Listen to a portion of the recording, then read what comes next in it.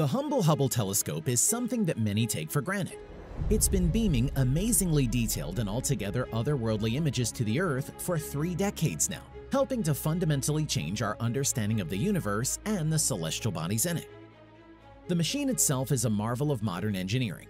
It was specifically designed to be up in orbit for the long haul, and its uniqueness allows it to be repaired and upgraded by astronauts with technological advancements, making it one of the longest-lived and most valuable space observatories. Welcome to Factnominal. Today, we're celebrating 30 years of amazing space photos in the Hubble Telescope's best picture so far. The Cosmic Reef, NGC 2014 and NGC 2020. The blue ring is the glowing oxygen of the HGC 2020 nebula, a residual shroud formed by the excessive overflow from a massive, insanely hot star sitting at the center all on its lonesome. The red NGC 2014 is the complete opposite, a red garden of reflective dust and gas that acts as a nursery for newborn stars. Lagoon Nebula, Herschel 36. The Lagoon Nebula has Herschel 36 at its center, a star 200,000 times brighter than our Sun. The violent emission of ultraviolet radiation causes the stellar wind to act like a tropical storm, whipping the dust and gas around it into ripples and ridges. Lightsaber, Herbig-Haro 24. A young star within HH24 is blazing hot, and although it's obscured by a Jedi's robe-shaped cloud of dust, it shoots out twin jets of superheated gas, looking almost exactly like a double-ended lightsaber. Pillars of Creation, Eagle Nebula. The Pillars of Creation are a 5 light-year tall structure resembling an outstretched hand. They are composed of cold hydrogen gas laced with just the right amount of dust, making them not only breathtakingly beautiful, but a super producer of baby stars. Saturn.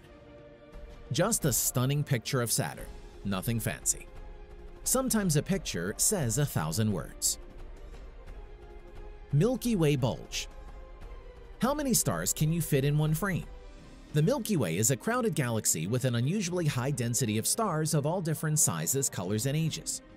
The image itself is a composite of visible light overlaid with near-infrared light. Bubble Nebula NGC 7635. A robust star 45 times the size of our Sun is blowing a bubble using its 4 million mph solar wind, pushing cold interstellar gas out in front of it like a snowplow, forming the 7 light-year diameter Bubble Nebula. The Whirlpool Galaxy, NGC 5194. The radiating arms of the Whirlpool Galaxy are a perfect example of a typical spiral structure. The older stars at the core give off a golden light, with younger white and blue stars in the tendrils superheating the gas around them, giving off a more crimson hue. Jupiter. This simple image of Jupiter shows the Great Red Spot in awesome detail. It's actually a super intense storm that is 1.3 times as wide as the Earth and has been raging for at least 400 years. Abell 370. No, those bright lights aren't stars, they're galaxies. Several hundred, in fact, of various shapes, sizes, and colors, all pulled together to form the Abell 370 cluster, thanks to our old friend, gravity. The enormous gravitational force acting on the cluster is enough to magnify and distort light. The Crab Nebula. What happens when a star experiences an especially violent death? The Crab Nebula. The neutron star at its center pulses 30 times a second, emitting a pale blue light as electrons are whipped around at near the speed of light by the rapidly changing magnetic fields. The Crab Nebula Spectrograph. Art isn't all about realism, and sometimes beauty can be abstract. This image shows the hourglass-shaped southern aspect of the Crab Nebula, separated into specific wavelengths of light, sorted by the emissions from hydrogen, sulfur, oxygen, and nitrogen. Westerlund 2. The Westerlund 2 cluster is a woven tapestry of over 3,000 stars, shining together like exquisitely colored fireworks in the night sky. It's a hotbed of the gas and dust required to generate a rich population of newly formed stars. The Orion Nebula. Orion's belt can be seen in the night sky from the surface of the Earth, an east-to-west orientation helping sailors in the northern hemisphere navigate on the high seas. These super-hot, super-bright stars are surrounded by a whole nebula of younger stars. Eta Carinae. No, it's not a baboon's rear end. It's Eta Carinae, a supermassive star with a bad temper. It's prone to violent outbursts, ejecting a huge amount of core material, forming two bright magnesium-rich clouds. Sombrero Galaxy, M104. Sometimes naming celestial bodies is dead easy. The obviously named Sombrero Galaxy features a bright center, with an unusually large central bulge. The dark dust along its circular edge completes the look. Tequila shots all around. The Veil Nebula. The Veil Nebula is arguably the most well-known supernova remnant, situated in the Cygnus constellation. It's unique in that it has delicately folded filamentary structures formed by wisps of gas. The crumbled bedsheet appearance is caused by the residual force of the dead star's stellar wind. NGC 602, Small Magellanic Cloud. As the NGC 602 cluster of newly formed, ferociously hot blue stars hungrily munch material around them, they are creating a black void in their section of the Small Magellanic Cloud.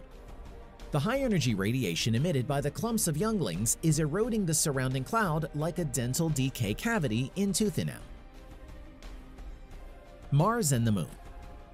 A time-lapsed composite image taken by Hubble showed the small moon Phobos dancing around Mars as it made its way through its orbit around the planet.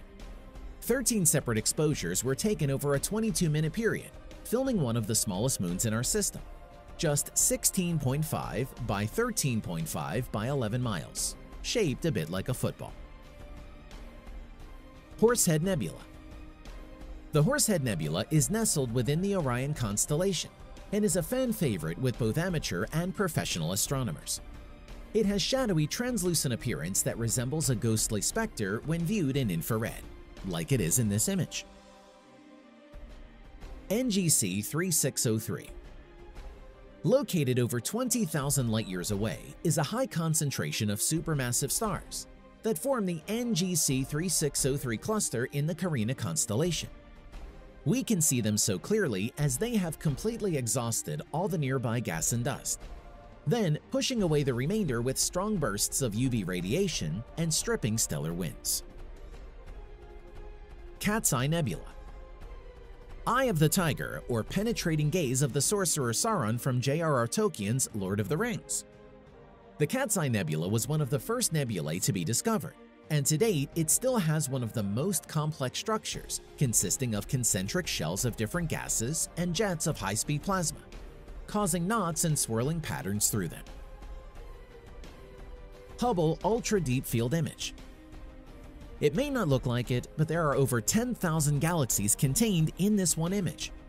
It's the culmination of separate exposures taken over a decade between 2002 and 2012, combining the visible light, infrared, and ultraviolet spectrums.